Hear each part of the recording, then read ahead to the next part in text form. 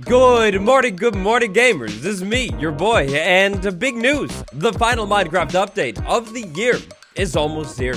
Let's talk about what that means, what's next, and a couple other cool new features. Our saga today begins over on the changelog, a beautiful site. Minecraft 1.19.3, pre-release 1. We're now releasing the first pre-release for Minecraft 1.19.3.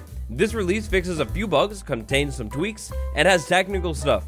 If everything goes as planned, the release date of Minecraft 1.19.3 is going to be December 6th, likely making this the very final update for Minecraft this year.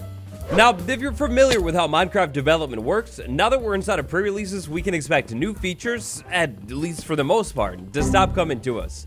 At least usually. That's how it usually works. The newest pre-release does have some interesting features. It's a snapshot day, but at the same time, it's not. So the biggest new feature inside of Minecraft 1.19.3, it has to do with entities. A lot of different categories, including the axolotl, all the types of boats, including that bamboo raft, the fox, the mushroom, the paintings, all of them, the rabbit, the horse, the llama, the villager, and even the despicable parrot, and the tropical fish as well. This relatively large seeming change has to do with sub-predicates for entities. Take the axolotl for example. You know how there are like 5 different colors of axolotl in the game? Well, we now have sub-predicates for each of these types of axolotl. We're gonna have this cyan one. At least I think that's cyan. No, maybe that's Lucy. Either way, we're gonna have a predicate for Lucy, one for wild, one for gold, one for cyan, and one for blue as well. Wait, what does that make the pink one? Anyway, so these new sub-predicates are basically easier ways to deal with different types of entities. Let's roll over to the changelog and take a look at this up. So for all of that technical information, we've got lots of different categories. Sometimes for some mobs like the mushroom, you have like 2 categories. Meanwhile, for other mobs like the horse, so many different categories.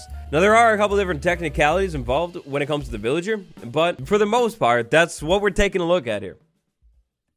We as a community have asked, and we as a community have definitely received. Check this out. Note block placed right there. Player head, and this is 1.19.3, and then a lever right there. We go ahead and power it, and...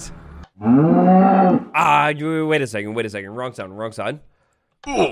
Oh, it's beautiful. It's a dream come true. Except it's not. Got him. See, here's the thing. If you want that beauteous noise to actually work in your world, well, you can now make it possible because player heads contain a note block sound field. If you set this up and say link that old oof sound to it, then whenever you play a note block, it'll play that sound, but only if you have that configured correctly in your world. This functionality is kind of better than things could have ever been if that player had just played that oof sound. I mean, sure, that would still be beautiful, but think of the possibilities here. With this brand new functionality, mob head packs, kind of like the one used on Hermitcraft, well, they could actually maybe play like a mob sound now, or like a mumbo sound, or a Korean sound, or, you know, whatever you want. At least I think it can. I'm pretty sure. Let's move on. We move on back to the changelog. Minecraft 1.19.3, pre-release 1. That's beautiful. That's really beautiful, but it's also confusing. So here's the thing, if I'm not mistaken, the brand new piglin head and all of that mob sound functionality, that'll actually be making its way into the game officially in Minecraft 1.20. They're not 1.19.3 features. However, the changelog uses that image and then that interesting change with the mob heads. It almost makes me wonder about this, but like, it's behind the experimental toggle, so there's your confirmation. One thing that is interesting about Minecraft 1.19.3 pre-release 1 though, is this. We go to the create a new world screen inside of the snapshot and then slide over to data packs, and they're both here. It looks like these things will be included in 1.19.3. This is interesting, like really interesting. That's going to mean that once 1.19.3 drops, if it is like this, you won't have to be inside of snapshots to check out the camo. You'll just need to slide that experimental feature toggle over to your world. Now, if you're familiar with Bedrock Edition and the experimental toggle, this is basically exactly how it works over on Bedrock. If this is how it works, generally speaking, this is probably a great thing. That means upcoming and slightly more finished features like the camel, the bamboo stuff, those are going to be included in the main game, and they're going to get a lot more exposure, maybe even more testing, and who knows, with more people testing them, maybe the community gives more ideas, and maybe the devs end up liking one of those ideas, and they change that new thing.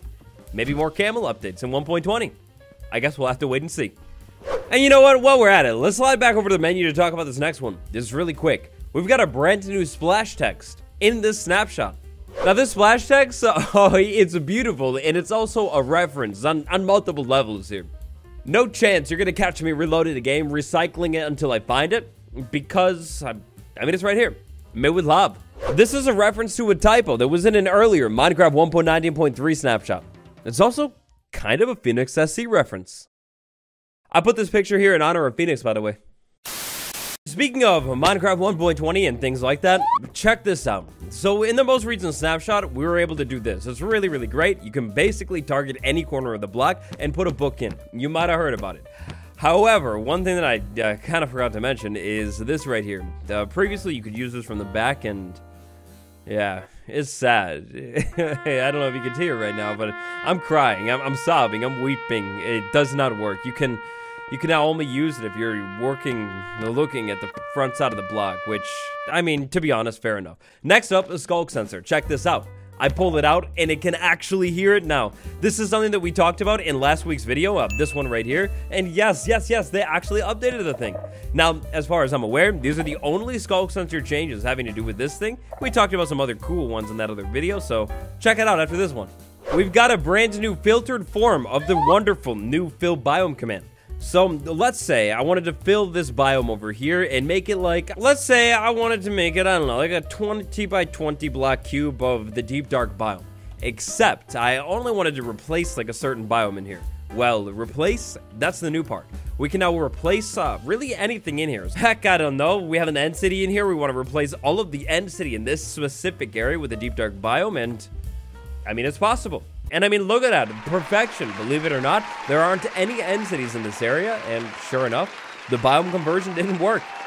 The more I think about this brand new fillbiome command, the more I fall in, love with it. I mean, it's definitely a niche command, but there are many instances in the past where I'm trying to mess with biomes or do things specifically, and I couldn't. But now you can, and very soon too.